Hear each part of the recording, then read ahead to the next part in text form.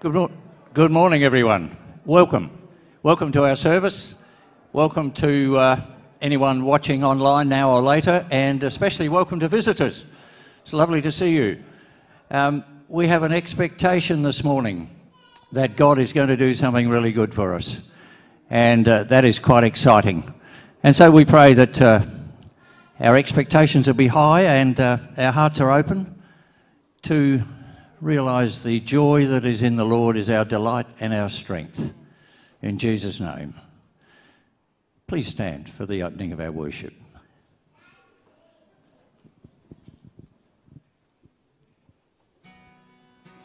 Let's sing to our King this morning. Praise God from whom all blessings flow. Praise Him, all creatures here below. Praise Him above, ye heavenly hosts. Praise Father, Son, and Holy Ghost. Praise the Father, and praise the Son, praise the Spirit now with us. Every moment, all our days, God be praised, oh God be praised.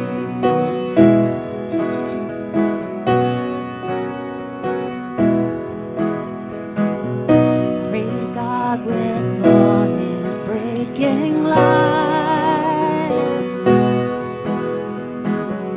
Praise Him through darkness of the night. Praise Him with every breath of life. Praise Him, my soul, with all your might. Praise the Father, praise the Son, praise the Spirit now with us. Every moment, all our days, God be praised, oh God be praised. Praise the Father, praise the Son, praise the Spirit now with us.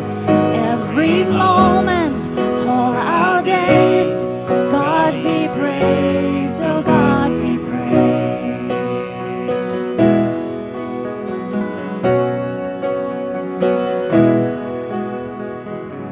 Praise God when face to face we see the one who died to set us free, the one who rose in victory. Praise now forever Christ our King. Praise the Father, praise the Son, praise the Spirit now with us. Every moment, all our days, God be praised, oh God be praised. Praise the Father, praise the Son, praise the Spirit now with us. Every moment, all our days, God be praised, oh God be praised. Praise the Father, praise the Son, praise the Spirit now with us. Every moment, all our days, God be praised, oh God be praised. Be praised, oh God be praised. Amen. Revelation 5 verse 2 says, and I saw a mighty angel claiming in a loud voice, who is worthy to break the seals and open the scroll? But no one in heaven or on earth or under the earth could open the scroll or even look inside it. I wept and I wept, because no one was found who was worthy to open the scroll or look inside. And then one of the elders said to me, "Do not weep. See, the Lion of the tribe of Judah, the Root of David, has triumphed. He was able to open the scroll and its 7 seals." And then I saw a lamb looking as if it had been slain, standing in the center of the throne, encircled by the 4 living creatures and elders. He had 7 horns and 7 eyes, which are the 7 spirits of God sent out into the earth. He came and took the scroll from the right hand of him who sat on the throne. And when he had taken it, the 4 living creatures and the 24 elders fell down before the Lamb. Each one had a harp, and they were holding golden bowls full of incense, which are the prayers of the saints. And they sang a new song, "You are worthy to take the scroll and to open its seals, because you were slain, and with your blood you purchased men for God from every tribe and language and people and nation. You have made them to be a kingdom and priests to serve our God, and they will reign forever on the earth." Lord, we just give you all glory, for you are the one and the only one, Lord. And we are just so thankful for everything it is that you have done for us. You were the Lamb that was slain. You are the conquering King. And we just bow down before you, and all of the glory and honor goes to you.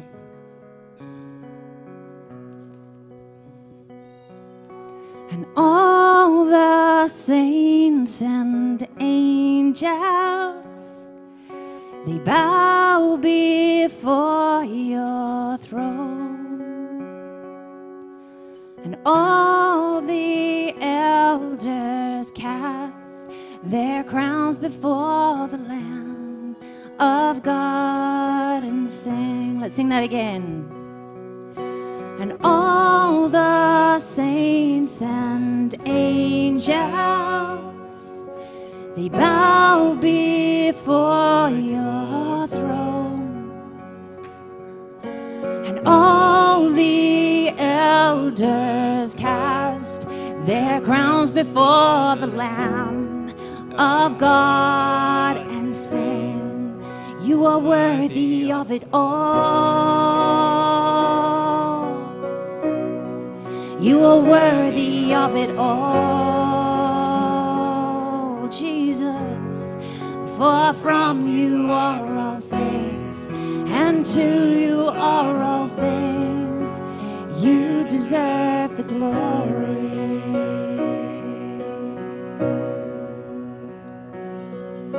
And all the saints and angels, they bow before your throne.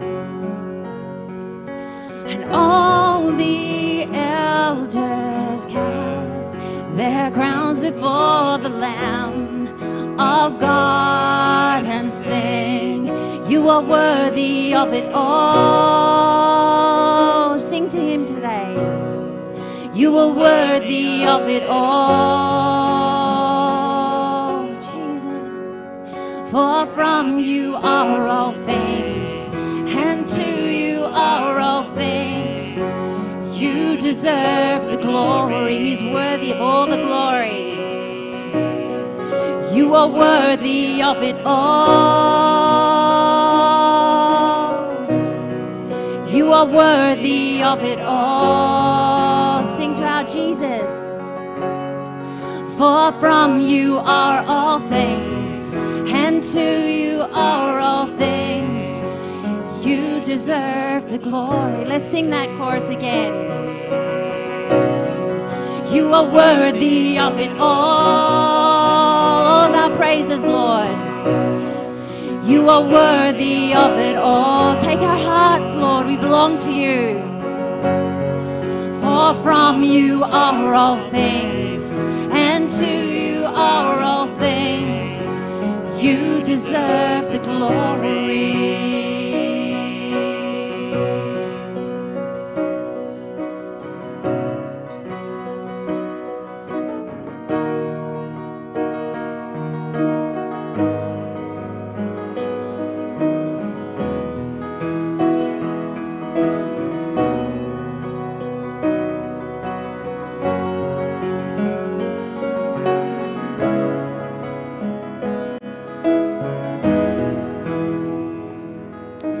And day and night, night and day, let incense arise. And day and night, night and day, let incense arise. And day and night, night and day, let incense arise. And day and night, night and day, let incense arise. And day and night, night and day, let incense arise. And day and night, night and day, let incense arise. And day and night, night and day, let incense arise. And day and night, night and day, you are worthy of it all. You are worthy of it all. For from you are all things, and to you are all things. You deserve the glory. Just declare it today. You are worthy of it all. You are worthy of it all, Jesus. For from you are all things, and to you are all things. You deserve the glory.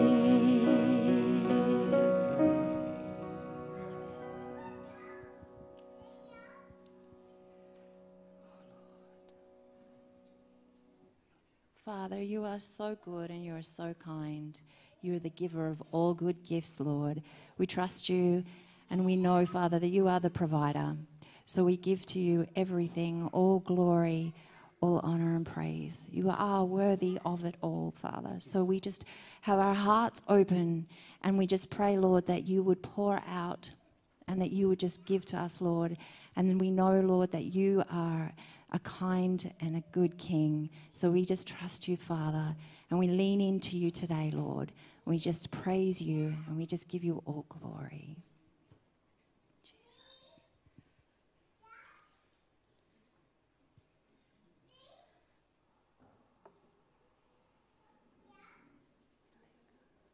Beloved Father, we worship you with every fibre of our being.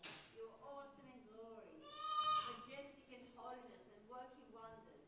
Yes. We thank you, Lord God, that you are still on the throne. Yes. You are the Alpha and the Omega, yes, beginning and the end, the first and the last. And we know that nothing is impossible with you. Yes. We know that all things work together for the good for those who love you and called according to your purpose.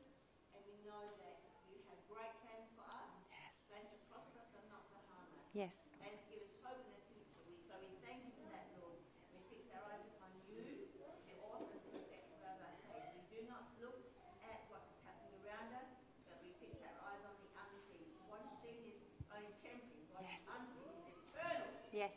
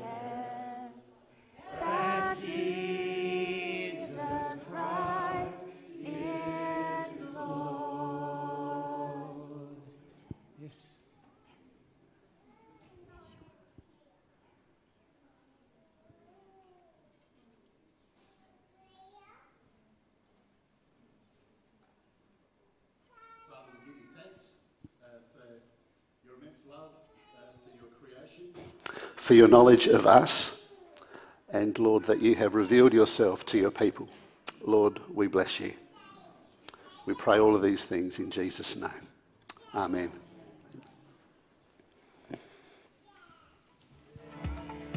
We've been on a journey for multiple years around this whole idea of how we make disciples and therefore how we build a discipling culture. We looked around the world at world's best practice. We looked at Jesus and into the scriptures on what was happening and really what God is doing today.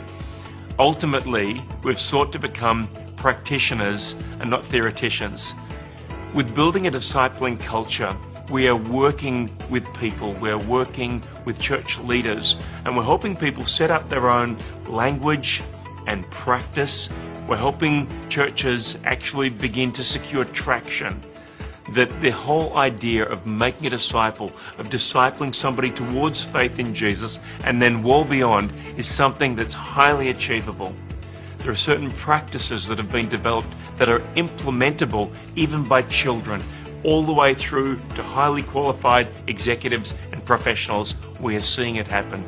And what I really want you to understand and actually to believe is that it's possible in your situation as well. G'day everyone. From October 3 through to October 10, we're going to be taking up an offering for the BDC ministry. We've had an original small group cluster of about 6 or 7 people, but about 9 people have participated in the last 18 months. We now have a second group that is just started as well, of about 7 people. Let's hear a little bit about what others have experienced in BDC. Hi everyone. The way that I've been impacted by the BDC program is that I now realise that I don't have to be an extroverted person in order to share my faith with other people. It can just be as easy as having an existing relationship and asking them a simple question. I've also learnt through BDC how to discern who in my life I can share the gospel with, and I've been really encouraged by the stories and experiences from other people in the group. I joined the BDC cluster early this year. The 2 main things I think I've learnt would be how Jesus discipled people to faith, and then once they had come to faith. And then the other is connecting with friends, just getting to know them, finding out who they are, and then finding opportunities to share Jesus with them, perhaps through reading the Word together. Well, I think it's given me some common language for understanding evangelism. The idea that, looking for a person of peace, being someone that listens and serves you, was a concept I'd sort of tried to develop myself or come across the idea of, but never actually had consistent planned out language. So they're just about 100 steps ahead of me. So it's really helpful to actually be able to pick up from other people's experience and wisdom in about how to go about asking someone to read the Bible with you, and how to do that in a way that is really non-threatening, but also how to teach others in that as well, not just do it yourself. I've loved Jesus for a really long time, but it's not until recent years I've realised I'm not doing the important things that he's asked me to do, go making disciples that make other disciples. We've looked around at other churches to find someone who will even think about this important life that we are called to live by going and making disciples. And we found Coro and BDC, and so grateful for Simon's passion to obey Jesus in making him known to this very needy world. Yesterday my sister said to me, we've got 19 people in our church, George. We used to have 30. We've got a wonderful pastor and preacher, does everything. And I thought, how can that be? We've got this wonderful gospel, but ordinary Christians sometimes are afraid to share that. But here at BDC, we're being trained to connect with people in our lifestyle, get to know them, relate to them, and in a natural way, share our faith and love them. Ever since I became a disciple of Jesus, I've just wanted to share the life-transforming good news with others. For a long time, I hadn't really known how to do it. BDC is really a coached Bible study where we just follow the ways in which Jesus trained and equipped his disciples. And we discover that the Holy Spirit is already at work, and it's been wonderful to see the types of conversations I've been able to have with others.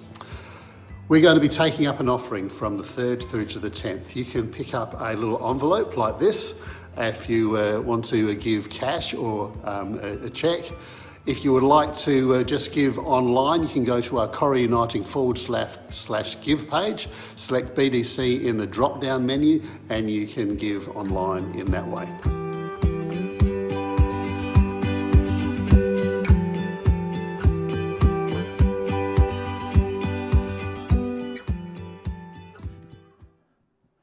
clearly the BDC program links with our church vision, people focused on Jesus, and we encourage you to contribute. The zero figure showing in the slide that was there is not the figure that's recommended, in case you were wondering.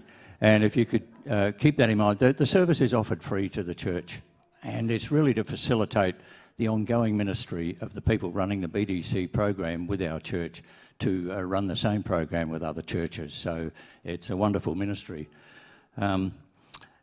Today, right now, normally it's a school holiday time and a long weekend, so the numbers of children are somewhat depleted, but for obvious reasons. But Coro Juniors have a holiday session right now. Coro Kids, if you're here, you have activity bags, which will be brought to you. Our Persian brothers and sisters stay in the service, and we have some exciting things to happen coming right now.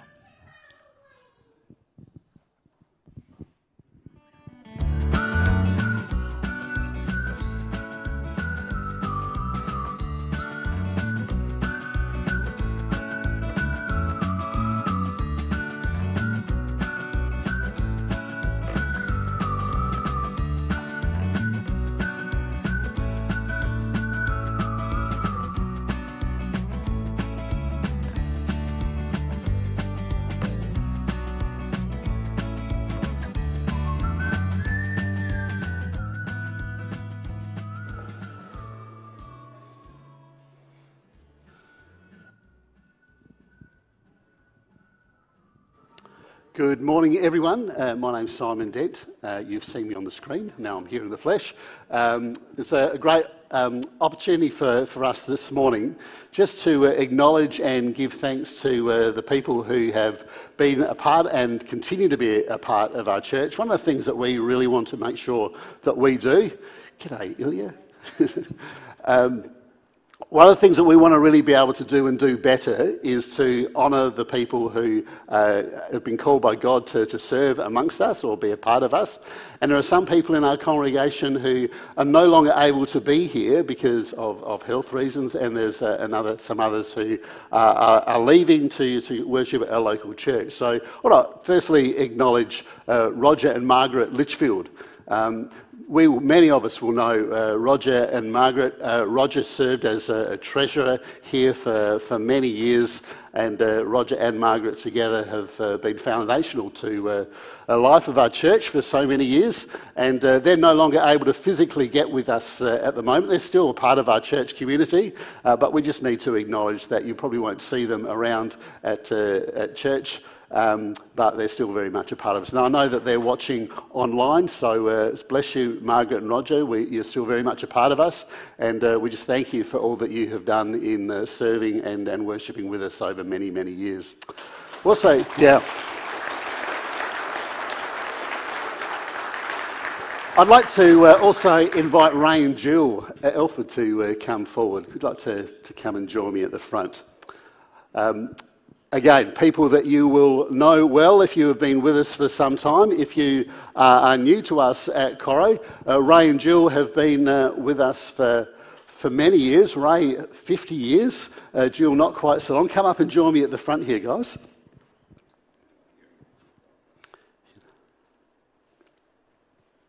Welcome.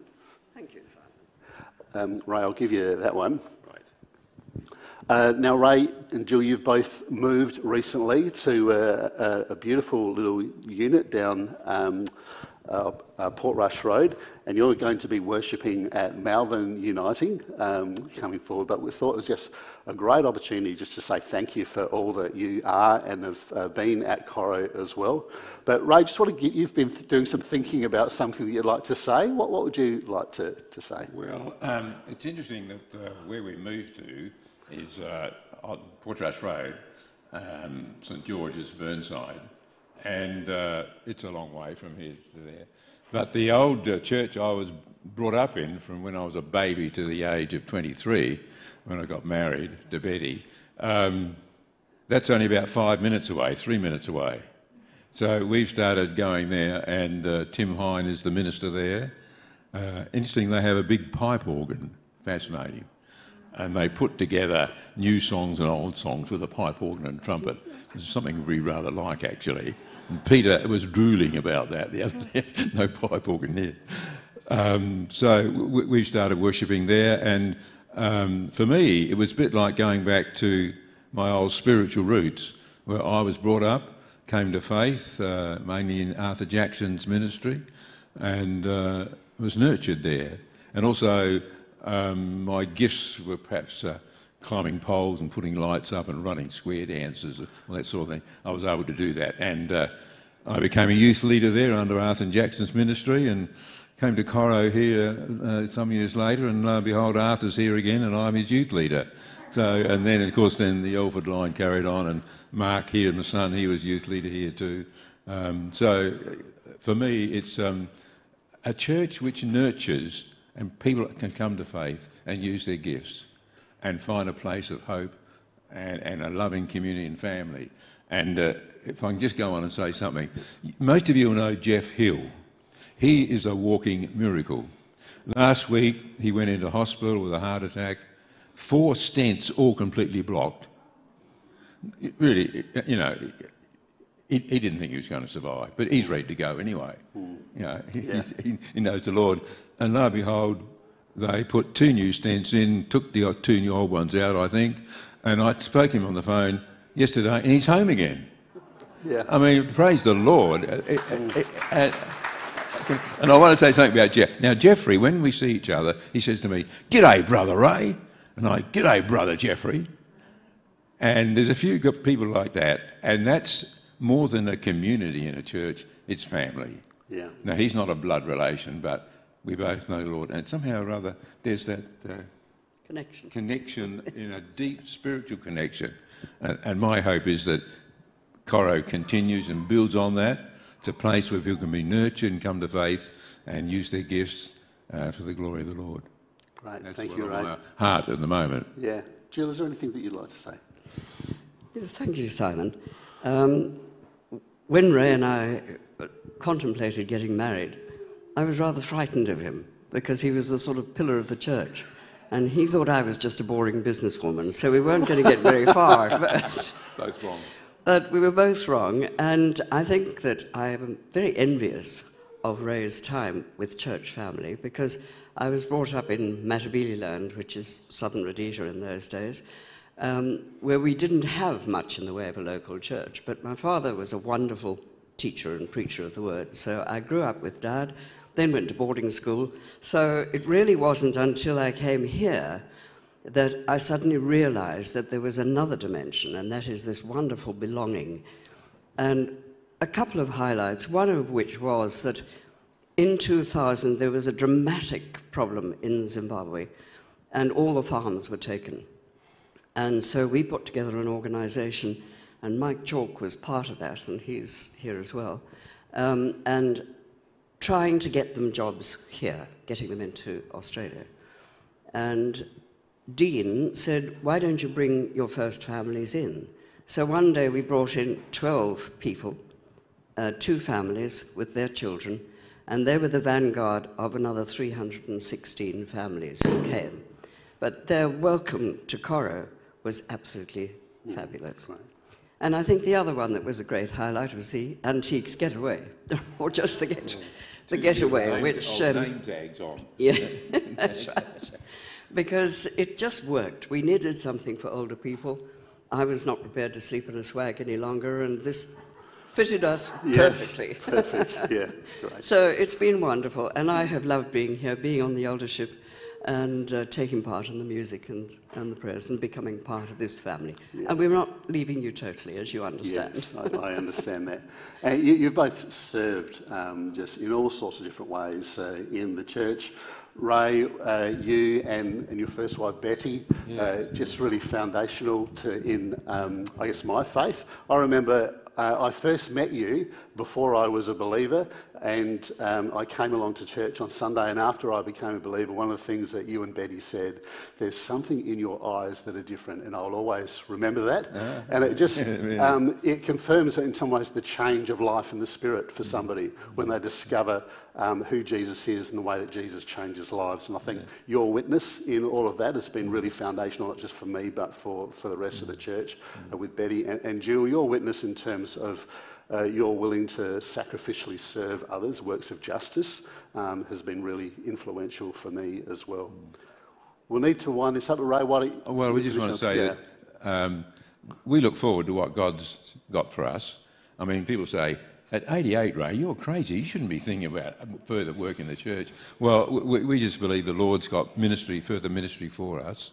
When we go to Melbourne, and Tim Hine, the minister, said a lovely thing. He said, you've had many years of long, rich service at Coromandel Valley, Ray. In the last few years you have with us, we pray that will be as rich as you had at Melbourne. So we're looking forward. We even think there could be a Melbourne Coro getaway. Who knows? Yes. And a joint. What a wonderful thing that would be. Yeah. So anyway, they're both a bit keen about that. So we'll see what develops that. But we still just want to be what the Lord wants us to do. We've had a very tough last 12 months. We were stressed where we were. And we know what it is to be under that, but to be under the Lordship of Jesus, particularly reading the Psalms every morning. And there old David writing a lot of these Psalms, he knew all about these enemies and people who are trying to all sorts of... So we felt one with them, but we found a new release and coming back here. It's just coincidental in a way that right here now, we've just moved to a new place. We've relaxed. Everyone says we're looking 10 years younger, or friends have gone. And so it's just one. By the way, it's just lovely to have my sister Alison, old Melbourneite, of course, and then my son Mark, of course, who's a preacher at Seeds. Great. Well, Ray, we'll invite you to lead us in prayers for others, but before we do that, let me just pray for you both. Father, we just bless you for the gift of your Spirit, Lord, that you have saved us in your Son, Jesus Christ. You've brought us to new life, and in bringing us to new life, you also bring us to a new family. And we thank you, Lord, for Ray and Jill and for their ministry here over many years. And Lord, we pray a blessing upon them as they find a new home. We thank you, Lord, for Melbourne, and we ask, Lord, that may be a really fruitful time in their lives and their ministry and in their relationships with others. Lord, we are so thankful for your grace and for your church, and we bless you for them. In Jesus' name, amen. Okay, thank you.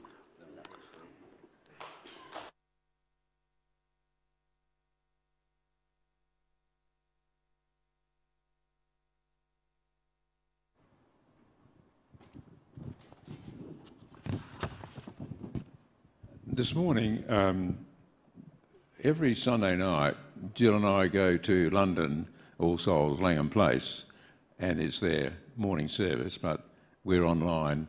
And we've been blessed by the ministry from that church, a very strong Anglican, about the same size as Alpha Church, Holy Trinity, Brompton. And we've always been impressed that every Sunday they have prayers of confession. So, look, this morning I want us to lead in that, and there'll be slides coming up. But before we do the first slide is there, I want to say this, that when we come to God in prayers, we're confessing things, and we're looking for our time, that we're going to be forgiven, we need to remember that it's Jesus' work on the cross that makes that possible. In Scripture we hear, it's grace we are saved, not by what we've done, the gift of God. Now, what's the gift of God? The gift of God is Jesus. And so you say it's by grace we have been forgiven, not of ourselves, it's Jesus. And so we come this morning with great gratitude that we can be forgiven for what Jesus has done on the cross. Now, let's just take a moment and just, in our own hearts, just reflect and just ask the Lord, bring to mind the things that we have done, we shouldn't have done, hurts, all sorts of things, and we're going to confess those things. Just take a moment to think about that, particularly those online.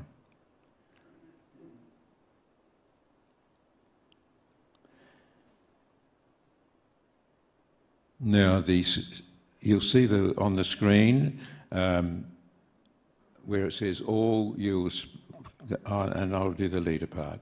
Let's all together say, "Our compassionate Lord, we come to you in sorrow for our sins." This is my bit. "We have lived by our own strength and not by the power of your resurrection. In your mercy, forgive us. Lord, hear us and help us. We have sinned against you and our neighbours in thought, word and deed, through negligence, weakness and deliberate faults. In your mercy, forgive us. Lord, hear us and help us. We have lived by the light of our own eyes, faithless and not believing. We confess our weakness and unbelief. In your mercy, forgive us. Lord, hear us and help us. We have failed to extend kindness and generosity where it is most needed. In your mercy, forgive us. Lord, hear us. And we have lived in this world alone and doubted our eternal home with you. In your mercy, forgive us. And if we claim to be without sin, we deceive ourselves. But if we confess our sins together, we have the wonderful assurance we can take from 1 John 1:9. Let's read this, say this together. If we confess our sins, he is faithful and just and will forgive us our sins and purify us from all unrighteousness. We are forgiven. Now, just in prayer, there may be some here today and those online who have been harbouring for a long time all sorts of shame and things they've done, shouldn't have done, maybe terrible things you've done and people have hurt you. And these have affected us. And we do need to come to Jesus and say, forgive me for harbouring these thoughts, for having done those things. I have never confessed them. Now, this is the time, right now, to confess those things and ask forgiveness. It's a great word from the cross that we can say, we are forgiven. And so let's repeat those words again, all together. We are forgiven. Let's say it again. We are forgiven. So we can walk free of the past, knowing that we are forgiven people for what Jesus has done on the cross for us. We trust him to the uttermost. Amen.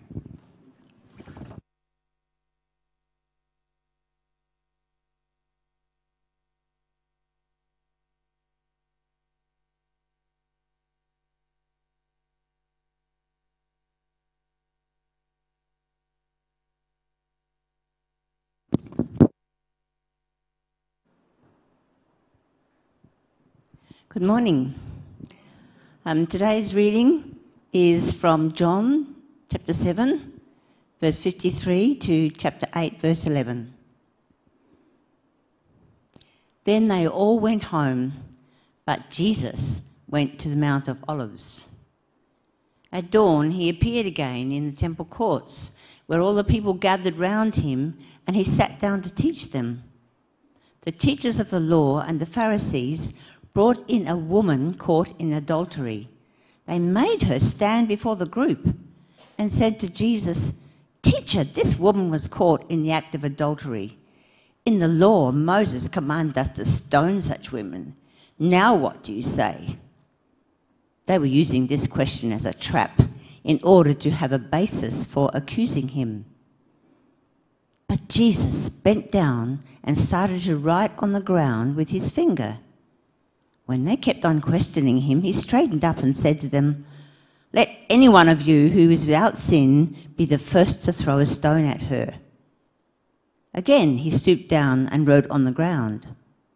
At this, Those who heard began to go away one at a time, the older ones first, until only Jesus was left with the woman still standing there. Jesus straightened up and asked her, "Woman, where are they? Has no one condemned you?" "No one, sir," she said. "Then neither do I condemn you," Jesus declared. "Go now and leave your life of sin." This is the word of the Lord.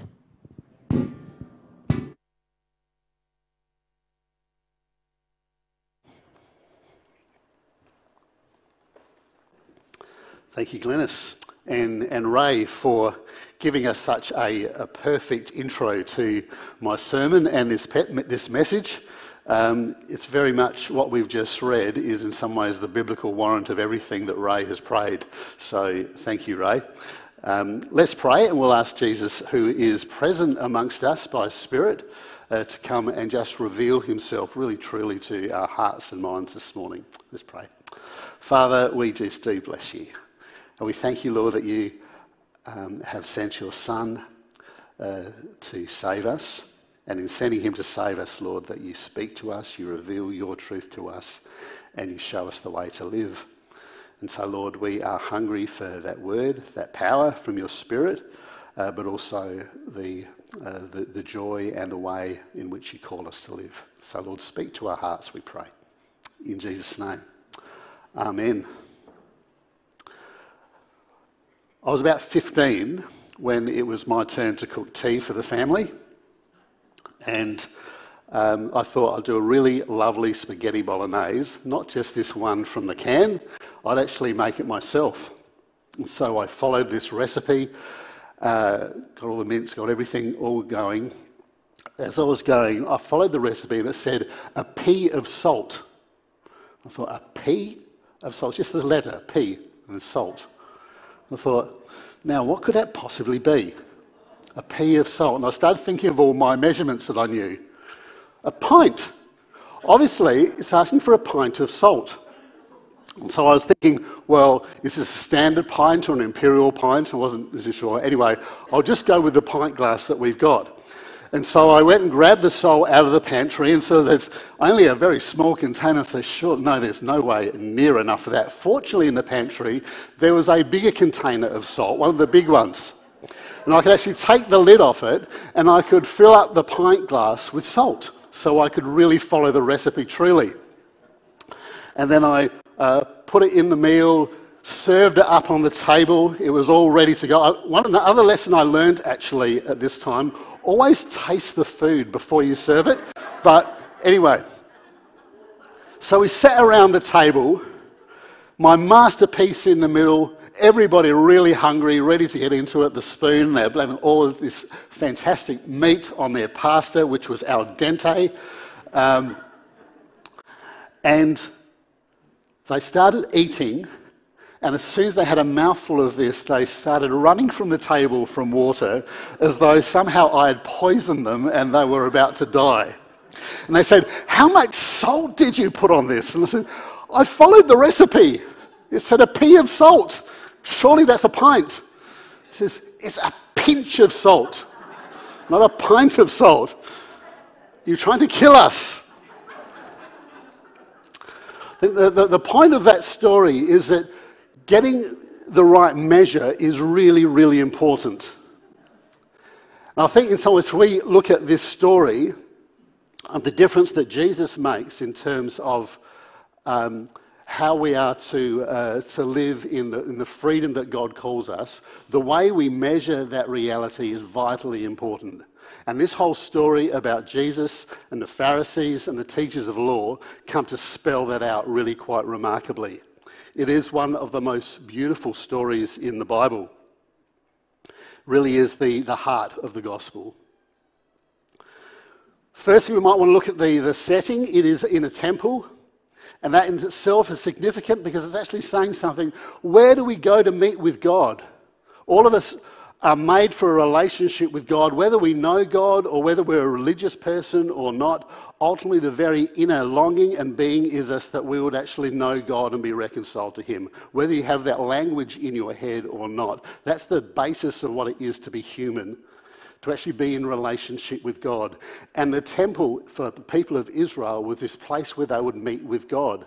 And here we have Jesus, the Son of God, the Word who became flesh, that God himself present amongst the people, hidden in just the human frame of Jesus, is actually here in the temple, this place where people would come to meet with God, and Jesus himself is there. God himself is there in Jesus Christ. But the context is also around this debate around what we call the law, or the law of God. You remember that Moses was given the law of God and say, this is the way my people are to relate to me. There'll be blessings for obedience, there'll be curses for disobedience. And so the Old Testament saints will have the law very much a part of their hearts. We just need to follow and worship God truly, and God has given us his law. But the whole debate around how we use the law is a part of the foundational question: how do we live in a right relationship with God? We long to know God, but we also want to live in a right relationship with God. And the law was very much a part of that. So we have this moment where the Son of God is in the temple, sitting down. There are people gathering around him, hearing what he says, as though he himself is speaking the very words of God. Funny, because he is God amongst them. The writer of Hebrews says that Jesus is the radiance of God's glory, the exact representation of his being, hidden in human flesh. No one ultimately recognised him as such. But in the quietness of this very early morning, where they're all gathered around, the most horrific and brutal scene plays out. Particularly brutal for our modern ears. A woman who's been caught in the very act of adultery is dragged before Jesus and made to stand before him as a convicted criminal, if you like, standing before a judge waiting for sentence. And they've been dragged there by the religious leaders, those who upheld the law. And they actually come because they actually see that Jesus himself is a lawbreaker. And they don't actually care about this woman who they are dragging before them. They don't even actually care about the law. Otherwise, the man who has also committed adultery would also be standing up before them. But they use this poor woman and the law as a way of accusing Jesus so they can reveal him as a fraud. And so they bring this test before Jesus and they say, "Teacher, this woman was caught in the act of adultery. In the law, Moses commanded us to stone such women. What do you say?" Let's go there. We move the next slide, please, Sanderson. Working again. What does God say? What does God say about our sin? What does God say about the evil that is so prevalent in our world, in ourselves? The Pharisees, in many ways, were very right about upholding the law. They were right to be concerned about God's holiness. To live by grace is not to live without a law, or indeed to avoid the consequences of the law. Where would we be if there was no law in the world? Even in the civil law, if there were not those who are able to actually uphold the law, the world would be chaos. How much more for the very law of God? It's right for them to be concerned about the law. They speak of Deuteronomy 22, 23 and 24. If a man happens to meet in a town a virgin pledged to be married and he sleeps with her, you should take both of them to the gate of that town and stone them to death. The young woman, because she was in a town, did not scream. If she did not scream for help, and the man. Let me read that again. The young woman, because she was in a town and did not scream for help, and the man, because he violated another man's wife, you must purge this evil among you. So the Pharisees and the teachers of the law, in some way, say, Jesus, you've got nowhere to go. The only place you can go is condemn this woman in the same way that she should be condemned. If you are from God, you will condemn this woman in the same way that God's holy and righteous law will condemn this woman. But Jesus does something quite remarkable. Jesus bends down and starts to write on the ground with his finger. When they kept on questioning him, he straightened up and said to them, "Let any one of you who is without sin throw the first stone at her." And then he stooped down and wrote on the ground. Here we have God, the Son of God, the Holy of Holies, the one who actually gave his people the law, the one who stands near this woman who is a clear sinner, and he stoops down to actually be in her level, to be where she is. But he also puts his finger and he writes on the ground. Now, what on earth is Jesus doing here? There's a range of things we may think about that, and many commentators have different opinions. So what I say is, I think, biblically valid, but in many ways we don't really know what Jesus was intending when he did this. In Exodus 31:18, we read, "When the Lord had finished speaking to Moses on Mount Sinai, he gave him 2 tablets of the covenant law, the tablets of stone inscribed by the finger of God." By this action, Jesus, the Son of God, stands before this broken woman who is a transgressor of the law, deserving of the full weight and the wrath of God, actually stands down to be with her and actually writes on the ground with his finger. Effectively, he's saying to all around him, "You do not know me, you do not know my Father, you don't even know the purpose of the law. The purpose of the law is actually to lead you to me." Because the problem with you, the problem with this woman, is not that the law is not good, but that you can't fulfill the requirements of the law yourself. You need a saviour. It's a really interesting passage in Hebrews chapter 7 we were reading in our Bible reading yesterday morning. It speaks of a priesthood, one who comes and stands in between God and the people to lead the people in worship. And it says, "For when there is a change in the priesthood, there will necessarily be a change in the law as well." Jesus stands as the great high priest, the one who truly is the one who knows the Father, who can truly represent the Father in all holiness. And he stands with this broken woman and he says to her, "You will only be able to fulfill the law of God through another high priest who is going to represent you." So Jesus stands with his finger writing on the ground before all of these people saying, "I'm not going to just present God's righteousness and holy. I'm going to stand in your place as well and do what you cannot do yourselves. Fulfill the law on your behalf." Jesus, as the high priest, is present with this sinner as he stoops down to be where she is. Jesus has stooped down to be where you are. And by his death and in his resurrection, he will take on all the righteous requirements of the law for her and for us.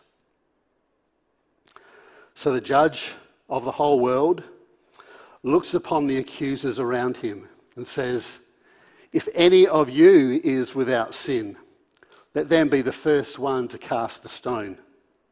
And he goes back down again on the ground. The older ones walk away, followed by the younger one. They know that if they seek to condemn this woman on the basis and the standard, the measure of God's law, they will also ultimately be condemning themselves. Romans chapter 3 verse 20 says, "No one will be justified in God's sight by works of the law, for the law merely brings an awareness of sin." Paul knows that the law is not necessarily given that somehow we will actually attain a measure of righteousness and right living ourselves. The law is actually there to show us that we can't do it and we need somebody else to actually stand in our place. And this is what the Son of God is actually revealing to this woman. Romans chapter 2 says, You therefore have no excuse, you who pass judgment on someone else. For at whatever point you judge another, you are condemning yourself, because you pass judgment, do the same things. Jesus himself said in Matthew chapter 7, do not judge, or you too will be judged.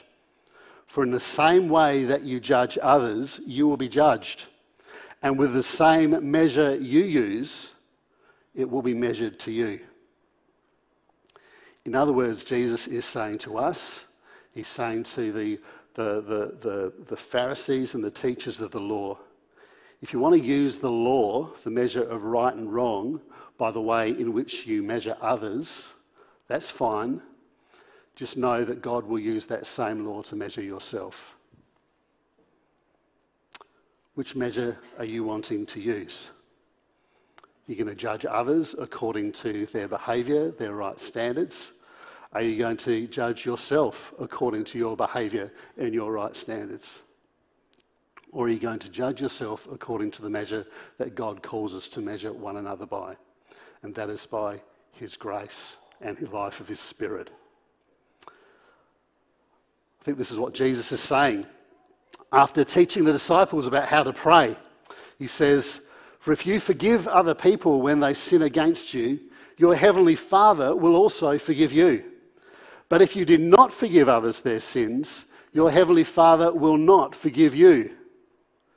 Essentially, Jesus is actually saying, as he's teaching about prayer, we can measure one another according to grace and the forgiveness that God himself has given to us through Jesus Christ for the whole world, and we live in the joy and the liberty and the freedom of that, particularly in our relationships with others. Or we can live judging one another and choose in some ways not to forgive them, and therefore we move to a different measure of the way in which judgment happens, and the Father himself ultimately says, I'm going to judge you according to that measure as well, if that's the way that you want to go. There's no life in that. And the disciples of Jesus are called to recognise that. The religious ones were stuck in their dilemma, and they walk away leaving Jesus alone with this woman. And we get to one of the most striking dialogues in all of the scripture.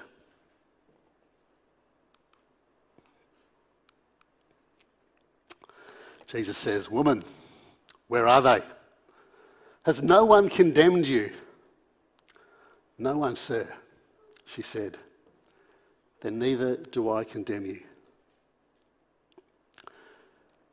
Jesus, God present in the midst, comes down and stoops to the level of a sinner. He stoops to your level and he stoops to mine.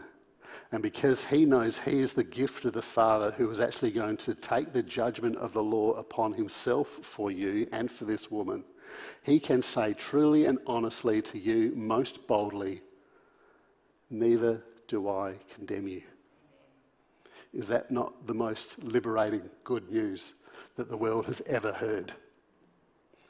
This is the reality of what Jesus is actually doing when we preach the gospel and we hear the true word of God to us. Those of us who are forever judging ourselves according to the law. Those of us who live in a world that is always going to be judging one another according to a measure of the law. And yet Jesus comes down to where we are in the midst of all of our shame and our brokenness and our sin, our very real transgressions against God's holy law. What he has done for you, he stands before you, whether you are a believer or not a believer in Jesus Christ, neither do I condemn you. Because I'm going to do for you what you cannot do for yourself. It's the gospel. It's the gospel that everyone is commanded to believe and put their hope in. What is the gospel? That Jesus would rather condemn himself than condemn you. Is that not a staggering thought and reality? Those of us who are aware of how far we have fallen from what God expects of us. That Jesus comes in love, that he would rather see himself condemned on a cross than you be condemned. For God did not send his Son into the world to condemn the world, John 3:17, but to save the world through him.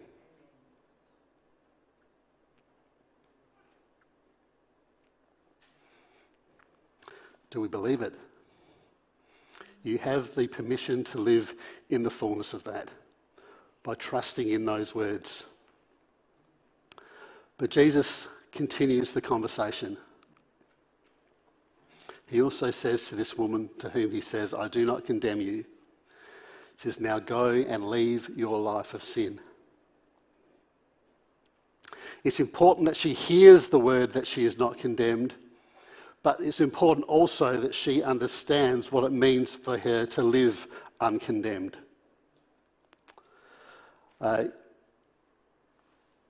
It's living under condemnation of the law that prevents us from ultimately living in the freedom of a holy life. When we hear this phrase, now go and leave your life of sin, it's not a sense that we now actually go back and now we're going to try harder this time. This time I'm not going to go back to all of that stuff. This time I'm going to actually live in obedience to God's law and I'm not going to slip over. And as Jesus is saying, well, you're just using the same measure that I'm telling you not to use.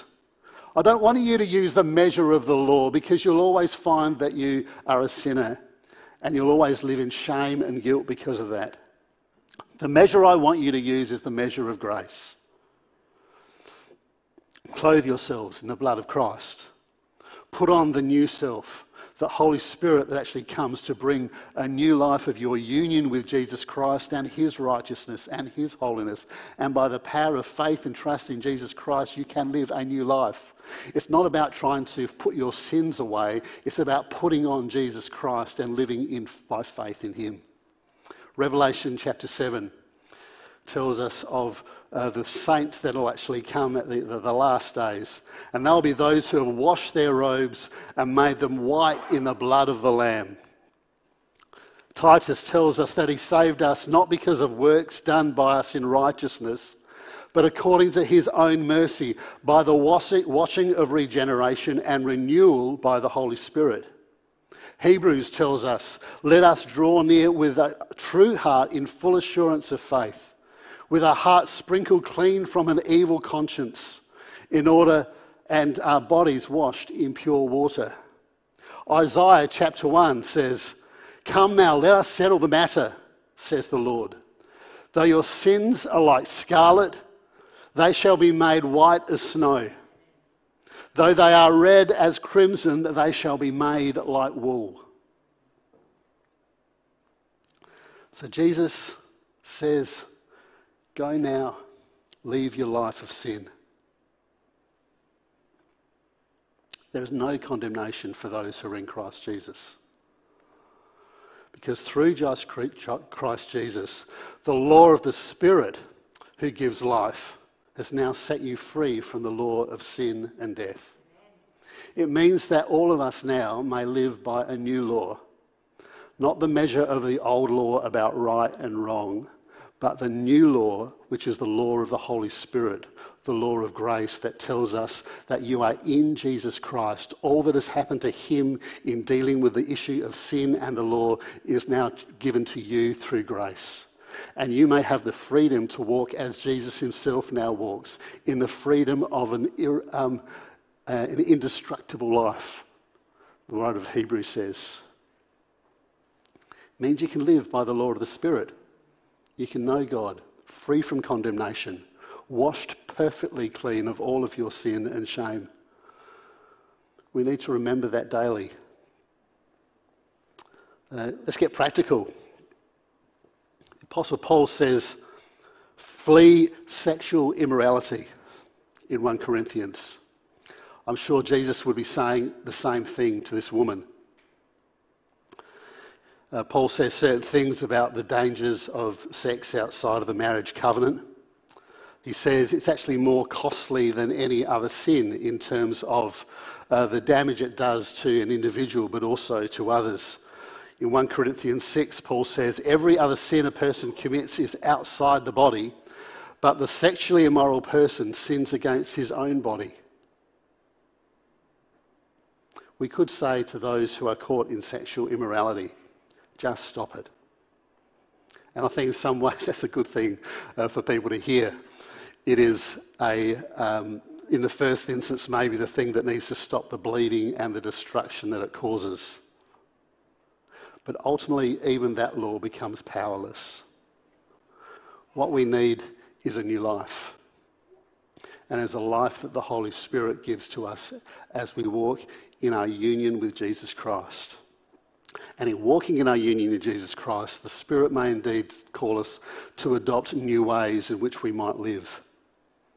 It might mean that some of us might need to set up intentional practices about healing, about hearing from God, about regularly actually hearing the gospel, putting us in that position where we can be reminded again that we are no longer those who are actually bound by sin, but we've been born again and made new in Jesus Christ. We have a new life. We need to hear that time and time again, because the default of the human heart is always going to draw us away from living in that reality of grace. It may mean that some of us need to have some intentional relationships, that we recognise we can't do this life alone. That's why it is so important that we regularly come to church. I know there are many people who are choosing instead not to actually come to church, and there is a concern in that for me, because we get drawn away from living the life of grace and we get overwhelmed by all sorts of sins and struggles in life. We need to hear the gospel. And we need to have intentional relationships where we can encourage one another and people can speak truly to us, bringing the truth of the new life to us in a fresh way.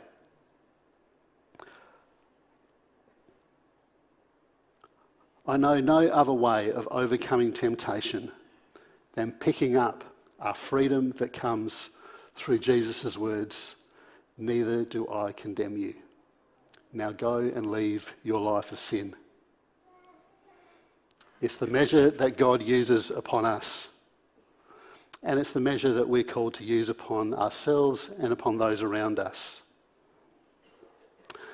If we do, we will see far less loveless judgmentalism in the church that we see in the Pharisees, and more resurrection love and hope, and far more evangelism. More knowing Jesus, more worshipping of God, and more being embraced by God in order to live a new life. It is a grace that saves, but it's also a grace that divides. Living in grace is not always easy. It may demand hard choices, a willingness to die to ourselves. Whether we be the ones who are sinners or whether we are the ones who are sinned against. The gospel will humble us to our knees so that we realise, say, all that I have is yours, Lord Jesus, and you know the life that you want to give to me. Grant me this grace so that I might walk in your spirit and your power. Or we could hear that message and we say, no, the Lord demands justice and I will not hear this word of grace. So I ask you, what measure of grace will you use? We are called to fix our eyes on Jesus, the author and the perfecter of our faith, and measure everyone, even ourselves, on the basis of this grace. Let's pray. Father, we thank you for, again, another hard word. We know, Lord, that your law is holy, but Lord, we know that we are unholy. We know, Lord, that you demand righteousness and truth because that is life, that is your love. And Lord, we recognise that in ourselves we are completely powerless. But we are those who stand with this woman, aware of our sin, only to see that the great high priest, the Son of God, has stooped down to be at our level and taken on our humanity. And that God himself has rescued us. That God himself has washed us clean of our sin that stains and so easily clings. And that God himself now has joined himself to us by his Holy Spirit and says, come, let us live a new life. Leave your life of sin. And so we thank you, Lord, that even now that you are speaking to some of us, we know, Lord, there are thoughts and things that come to mind as we hear this, particular behaviours. And we pray, Father, that as we come to your table this morning, we may know that Jesus sits with us. He calls us up out of our seat and gives us grace to do so. He calls us to receive his body and his blood as a sign of our participation, not only in his death, but also in his resurrection to life. And Lord, he calls us now to sit and walk in the power of the Holy Spirit that he so freely gives to us, so that we may live a holy and indestructible life. Lord, set us free from the law that is always going to draw us into condemnation, and help us to look to Jesus, the author and perfecter of our faith. In Jesus' name we pray. Amen. We're going to receive the Lord's Supper now, and so I'll invite those who are helping to serve to come forward. This is a meal that Jesus has set aside to feed his church. One of the reasons why we have communion weekly is because we so easily forget these things. And Jesus wants us not only to remember them in our heads, but to participate them physically with our bodies. And so Jesus is now present with us here to set us free from all that binds us, and so that we might feed on him by faith. So all is ready.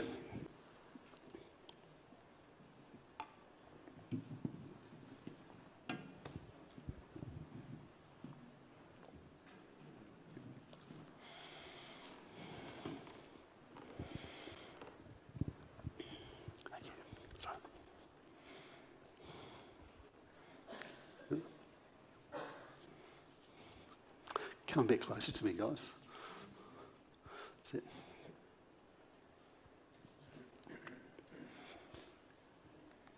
So this is the table that Jesus has set before his church, so they might feed on him by grace. And we remember the time when Jesus was with his disciples in the upper room, and he was gathered around a table with them at the time of the Passover.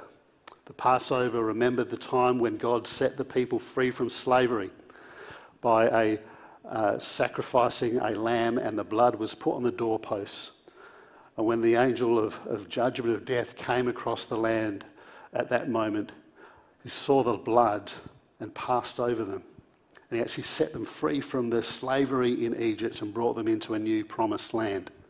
And Jesus comes at this feast as God present amongst us, not only to communicate to us that we are bound and in slavery for our sin, but as the one particularly who says, I'm going to be the one that sets you free from that if you put your faith and your trust in me.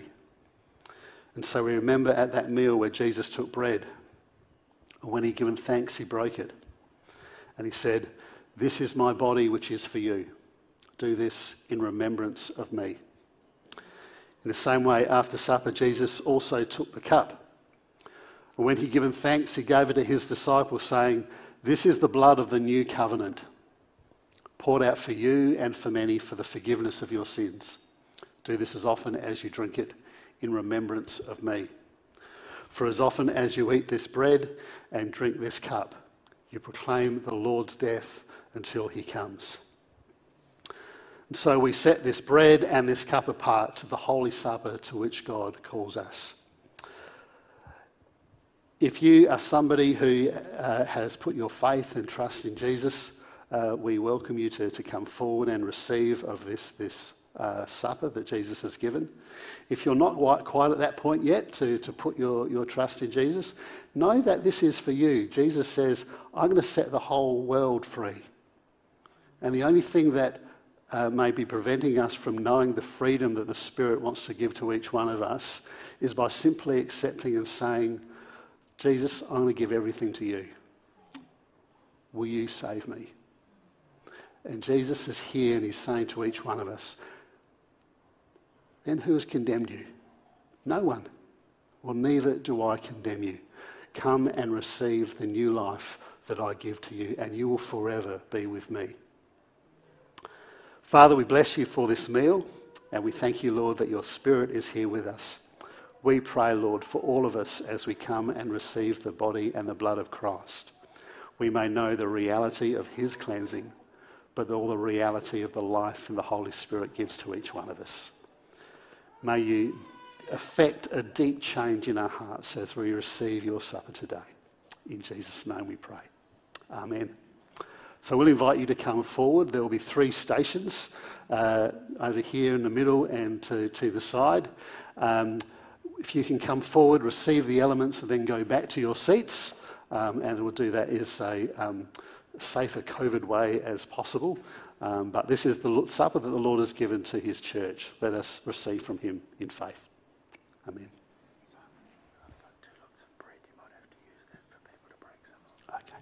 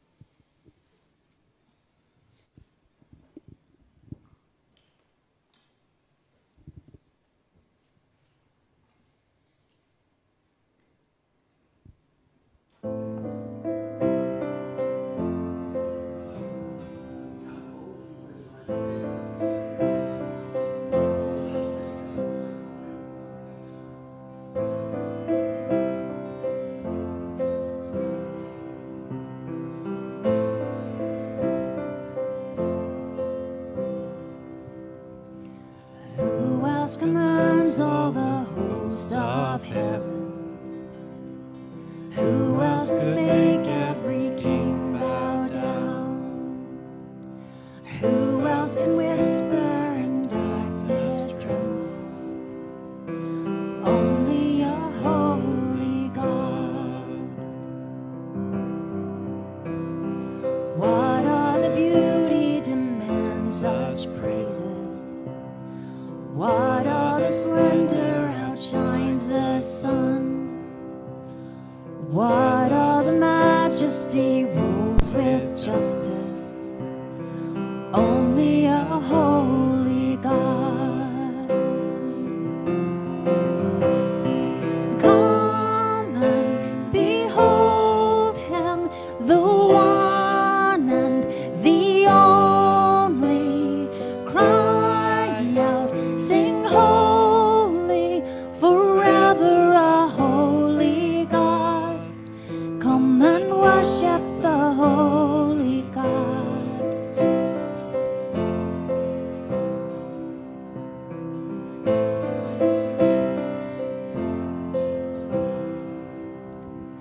What all the glory consumes like fire? What all the power can raise the dead? What all the name remains undefeated?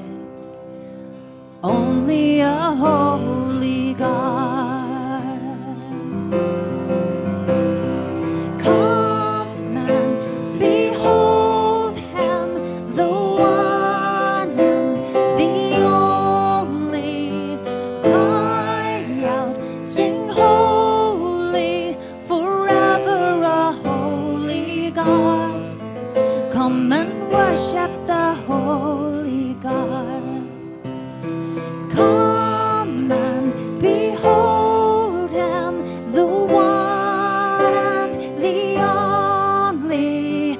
Cry out, sing holy, forever a holy God. Come and worship the holy God.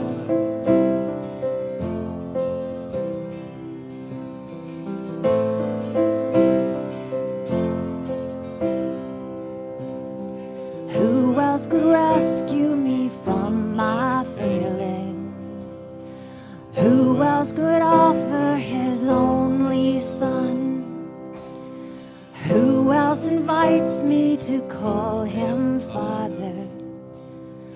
Only a holy God. Only a holy God. Come and behold him, the one and the only. Cry out, sing holy, forever a holy God. Come and worship the holy God. Come and behold him, the one and the only. Cry out, sing holy, forever a holy God. You're forever a holy God.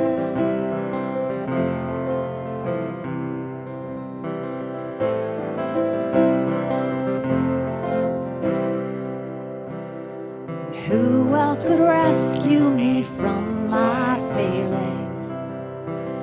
Who else would offer his only son? Who else invites me to call him Father?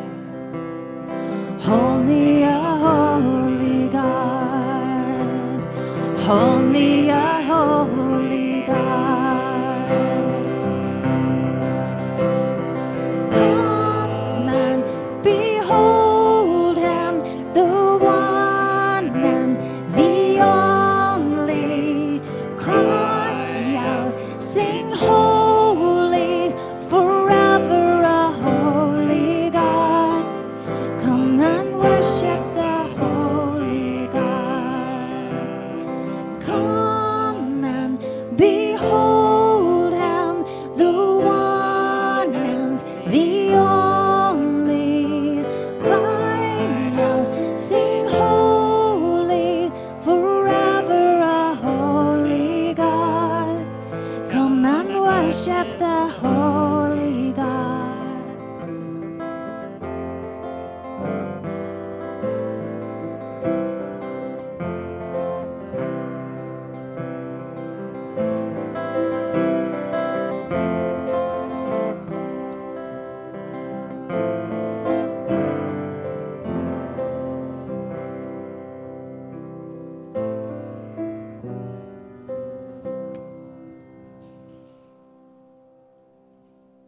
So when you're ready, if you'd just like to stand. Father, we just thank you for your gift. We just thank you that you have washed us clean. We thank you that you invite us to be your children and that you have adopted us, Lord. And we just pray that the words of this song, Lord, would be our testimony first and foremost, but then it would be our prayer, that we would lean into these words, Lord, and that we would be able to sing them with conviction, Father, once we just are leaning into those, Lord. So we just give this to you, Lord.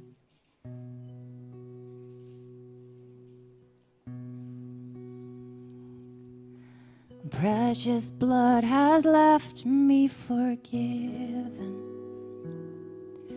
pure like the whitest of snow, powerful to make sin and shame retreat.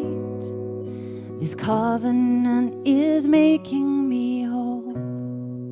So I will rise and lift my head, for by his mercy my life was spared. The highest name has set me free. Because of Jesus, my heart is clean. Purify my heart in your presence. Teach me to discover the joy of holiness that forms as you draw me close.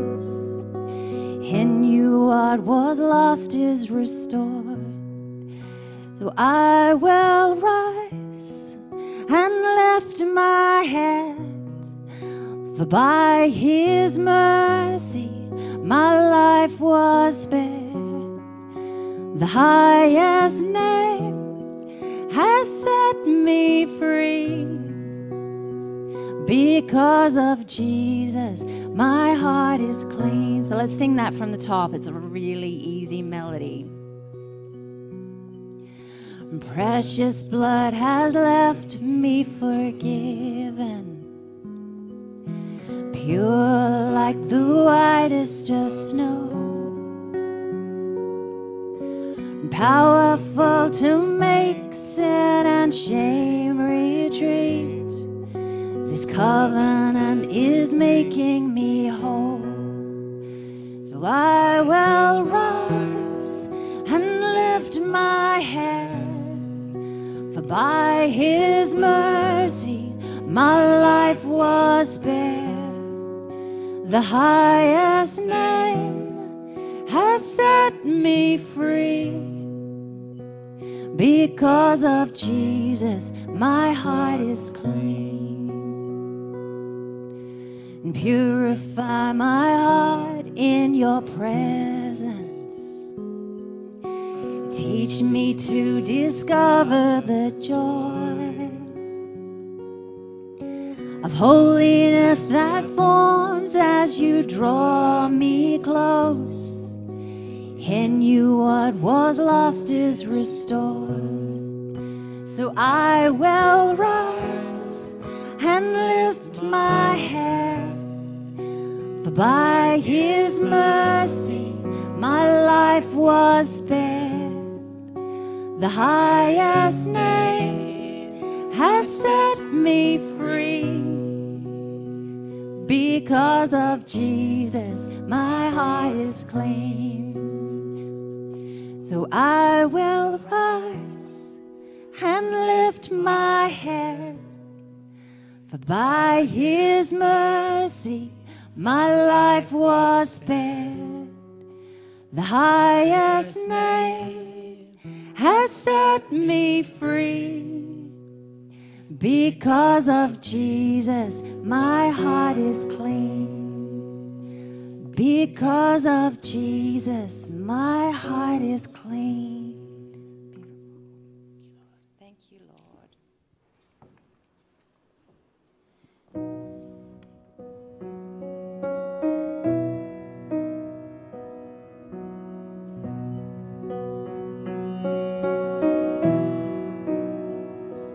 In the darkness, we were waiting without hope or without light, till from heaven you came running.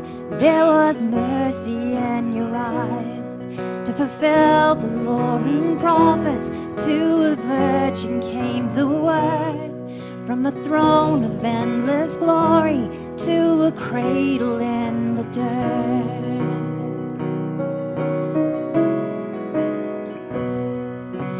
Praise the Father, praise the Son, praise the Spirit, three in one. God of glory, majesty, praise forever to the King of Kings.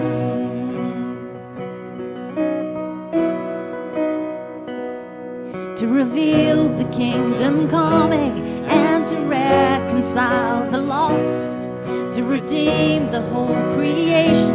You did not despise the cross, for her even in your suffering you saw to the other side. knowing this was our salvation. Jesus, for our sake you died.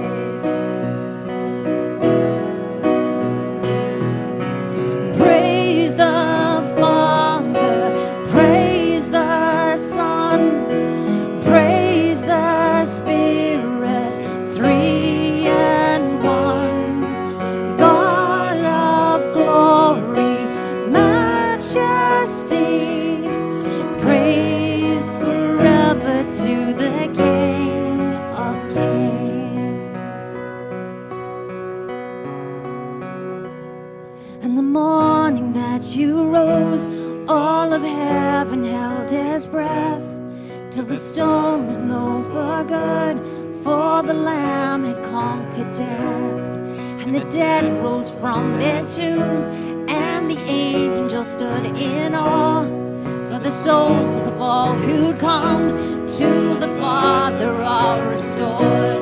And the church of Christ was born, then the Spirit lit the flame. Now this gospel truth of old shall not kneel, shall not fade. By his blood and in his name, in his freedom I am free. For the love of Jesus Christ, who has resurrected me. Let's sing to him. Praise the Father, praise the Son, praise the Spirit, three and one. God of glory, majesty, praise forever to the King of Kings. Praise the Father, praise the Son, praise the Spirit, three and one. God of glory, majesty, praise forever to the King of Kings. Praise forever to the King of Kings. Amen. Amen.